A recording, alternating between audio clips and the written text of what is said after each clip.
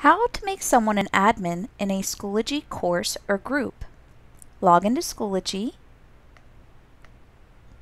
go to your course. On the left-hand side, select the Members link. Select Add a Member. If you're in a specific school, use the drop-down to select a school and type in the first or last name of the person and hit Enter.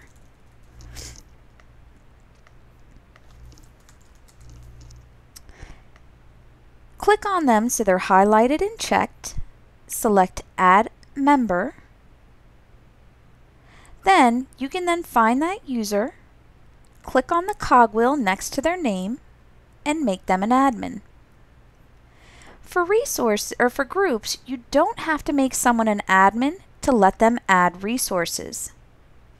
Instead, navigate to Groups, and underneath your picture on the left-hand side, select the drop-down Group Options and edit Privacy Group Settings.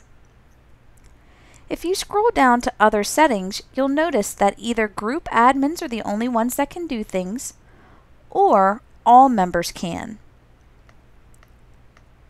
If you change this so that only all members can add resources, but they still cannot post updates or comment or create discussions. Make sure you save your changes when done.